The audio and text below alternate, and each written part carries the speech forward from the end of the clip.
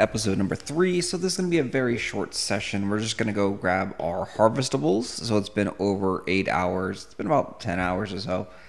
Let's grab our harvestables, do a couple quests, and then call it a night and wait for the daily reset. So that's what we're going to do. Nothing too glamorous, nothing too famous or anything. We're going to go over a little bit more topics too. So, yes, this is a 100% free-to-play series. And yes, this is to show that you can earn in-game, blue salts, 100% free-to-play. Is it possible to do this? Yes.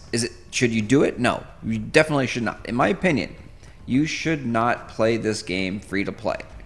You should invest in this game if you want to play this game at all. 99% of the people, this is all just made up by me, but this is my opinion, 99% of the people that play this game free-to-play will not make any money whatsoever. They will not earn enough blue salts. Oh, we need to go over here and do this quest to cash out or anything, or they'll need to deposit a bunch of blue salts. Yeah, 99% of the free-to-play players are not going to make any money. 1% will make money and will be able to cash out and, yeah, have a great time. So let's talk about that 1% and who those 1% are. The 1% are the really smart people that understand economics, understand supply and demand, guides, tutorials, find a niche market that they can exploit. Yes, the word exploit goes around in ArcAge a lot, but that just means take advantage of. Like, if you find a market that is incorrectly priced, for example, a lot of the things that we're going to do later on in the series, once we get some blue salt, is going to be around the auction house, because that's the only way you actually earn blue salt in this game, is by selling items. So in order to sell items, we have to find items that are mispriced. So we're going to be buying items on the auction house, and then we're going to sell them at the correct prices. So we're going to be searching in the auction house. We're going to search, say, like logs, for example. And we're going to see log is at 0.0189, 0.192, 0.198. And we're going to check the sales history. We're going to see, okay, how much does a log really sell for? Is this the correct price? So we're going to study this. Then we're also going to go, and we're going to go into here and go lumber, because you need to know the game systems. So 5 logs equals 1 lumber. So does that price add up? Does 5 logs equal 1.2? No, we already see a disparity right there. So let's go back and look again. So we have the lowest price of 1.2 for the lumber. This is 1.89. So if we multiply 1.89 times 5, that's going to get us approximately, 0.1. And then we could sell it for 1.2. But the thing is, you have to know that there's a 10% auction house fee. So when we take that out, that means we'd be profiting 0.8 BSLT for every log that we convert into a lumber at this price. So that's actually not bad. Like, any kind of profit that you can make is not bad. So we're going to be finding those things and converting them. Sure, it takes a little bit of labor, but you have to use your resources extremely, wisely, extremely careful as a free-to-play player if you want to play this game and earn money. So the basics of this is that Archeworld, you can earn money at, but you have to treat it 100% like a job. If you're not treating it like a job, if you're not putting the time, the effort, the dedication into studying, learning the game mechanics, finding, things that are broken, finding, cheap items that are underpriced and flipping them for more, or farming coin purses and opening them and selling the loot, getting lucky also. Like, getting lucky is a big thing. So if you are in a raid, getting lucky and winning rolls, that is how you make money. All these things are the keys to actually making money in Archeworld. It's not having fun PvPing and interacting with the community and things like that. Like, if you're here to have fun and to play the game, you're most likely not going to make any money. And then once again, you'll fall into that 99% of people that are not going to make money, because your focus is playing the game. There's a big difference. So you have 2 different types of people here. You got the people that are trying to make money, trying to grind out and make as much money as fast as possible. And then you have the other people who are playing the game and just trying to have fun. So there's those 2 people that are at odds with each other. You cannot really do both at the same time. Because if you do try to play the game and have fun, everything that you do for fun is actually going to cost you money. So like repairing your gear, for example, is going to cost you Archeum, which costs you money because you got to turn that Archeum into, you know, real life cash, into BSLT. So the two things of playing the game for fun and then casually making money kind of are contradictory to each other. So you have to decide, are you here to make money or are you here to play a game? And both of those questions give you a very, very good answer. It's like, okay, I want to be making money or I want to play to have fun. And the best way to do both of those things is to actually throw some money into the game and then start from there. So you're going to see, my guess is that it will take about 30 days to get 450 BSLT on this account. 100% free to play. That's my guess. It may take a little bit more, may take a little bit less, depending on how lucky we get, but that's my guess. So my time is way better spent doing something else, doing a job, making money, than to grind out, spending, you know, 60 hours a month trying to get 400 BSLT.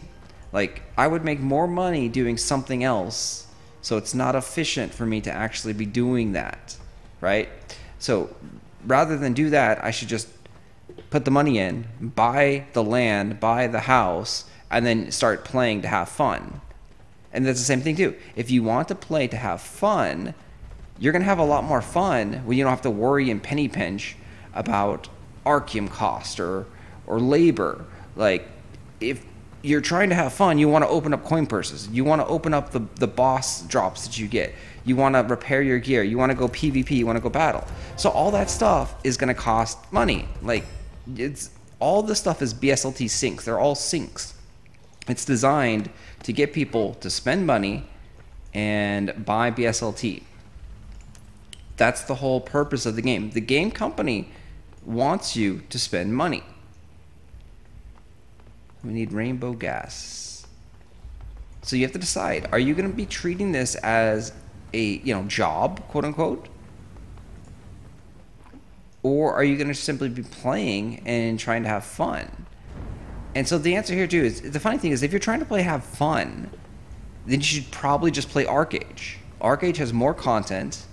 The only downside to ArcheAge is that there is a bigger level disparity and bigger gear disparity. But yeah, like, if you're trying to play fun, you should probably not play this game. You should probably play ArcheAge if you want to play a game very similar to this, but has way more content and way more stuff, right? But if you are here to make money, again, it's a lot easier to start off. So like, we're wasting, and essentially we're wasting 30 days probably to get to a point where we're actually have just spent in, so what is it, 450 BSLT? 450 BSLT is, what is that? It's approximately $200 right now at the current price. Okay, so we're gonna spend, you know, 60 hours, a month's worth of time, give or take, to make 200 bucks is my guess. I mean, it could take 2 months to do this. It might take a lot longer, right?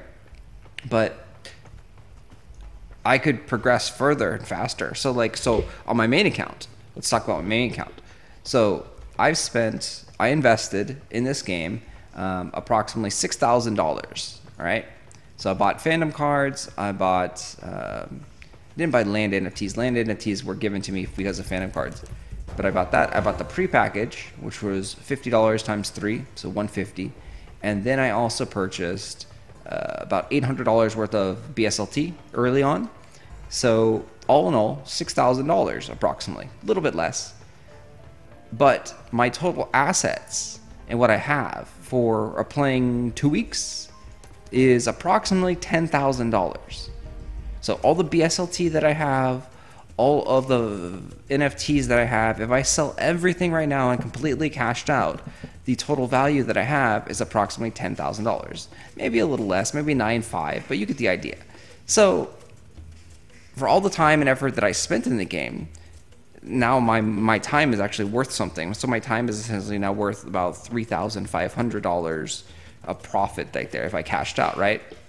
So instead of grinding it out, trying to make $200 in a month or two, if you put a little bit of money in, your results are going to be different. They're going to be, crazy different also, because so anyone that bought BSLT, for example, if they bought BSLT straight up and didn't buy fandom cards or didn't buy NFTs or land or any of that stuff, then they actually would have made a lot more, because the BSLT price was, 15 cents and now it's at like 45 cents, right? So anyone that bought just straight BSLT, like just, I'm going to buy this game, I'm going to buy BSLT, they tripled their money. So if they put $10,000 in, now they have $30,000, right? Like they made bank if they cash out right now at the current prices. So, obviously I picked the wrong method to invest per se, but you never know. Like you don't know what's going to be valuable. You take educated guesses and you see what happens. And so I'm actually really, really happy, like, because I play this game more for fun, but I see the realization that, like, to have fun, you need to put some money in. Did I need to put $5,000, $6,000 in? No, I didn't need to, but I had the means to do that. All you really need is just one house, one land. But I'm like, okay, I actually like ArcheAge. I really, really, really like ArcheAge. Like, ArcheAge has been a big part of my life for the last, 10 years almost. I really like the game. I don't like the company. I don't like Exo Games, but I really like the game. The game, I think, is great. I believe in the future of blockchain technology, and I believe this system that they have is the correct way for blockchain NFTs to be implemented into MMORPGs. So I'm 100% behind their vision of what is going to happen in the future with this game. I hope that everything that they say in their white paper is true, and that it's going to, evolve into that and progress into that, and we get to the states, 3 years from now. Like, I hope that I'm still playing Archeworld 3 years from now. I hope that the content comes. I hope that the game thrives and the systems work exactly how they intended to. I hope we get user created content. I hope that we get DAO, that we get voting rights and so forth. Like, I hope all this stuff comes to fruition. So, and like I said, I truly believe that is where the MMO genre should go, and that it's a perfect fit, because a lot of gamers don't have money and they want to play for free, but they want to bitch and complain about the cash shop and how it sells power and this and that, and like it's not fair, right? So a lot of the gamers complain about the cash shop. They want it only to sell cosmetics. Well, any game that has tried to sell strictly cosmetics in MMORPG has pretty much failed.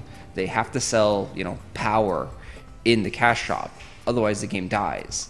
There hasn't been any successful MMORPGs that has done a strictly cosmetic cash shop. So this is the best system that allows for the game company to not sell power, and then also to provide a free service. So say what you want, like getting up to tier 3 and playing for free. Yeah, you get stuck. Like, you won't be able to progress after tier 3 in your gear. You'll be 11,000 gear score. So if we just play the game for fun and not care about the money aspect of it, but that's still not bad. Like, most of the characters in the top 100 are still like 12,000. Like, the only people that are higher are what, the top 10 players. Number top 15. Top 15 players are over 12,000. So there's only 15 people in the entire server that are really going to give you any problems whatsoever. Like 15 people. And those people, you actually have to just be like, okay, whatever, like they spent 10 grand or they spent 5 grand or they spent 20 grand on their character. They make the game free for me. Like, they allow me to play as a free-to-play player. So you should actually be thanking them, in my mind. It's like, they allow you to play this game for free. You're not going to be the best player in the game. You're not going to be the most wealthiest or the richest or the strongest or any of that. But you can play and enjoy the game for free, up to a certain point where you hit the paywall, where eventually that paywall will go away. So right now we're at paywalls of tier 4 gear, right? So a free-to-play player can't really progress their gear past tier 3. Like, you're out of Archeum. You don't get Archeum. You don't really get labor. You don't have enough materials to upgrade to tier 4, right? You need the blue Archeum core. Well, almost everyone still needs that same thing too, and you can see their gears are all just broken, right? People don't have Archeum. Like even the top players, they don't have Archeum. So everyone is in the same boat as you. Like everyone. Eventually, when new content comes out, they will be dropping more blue Archeum cores. And the Archeum core is a free drop in game. Like all you have to do is complete the contest, the content, and you could potentially get that drop.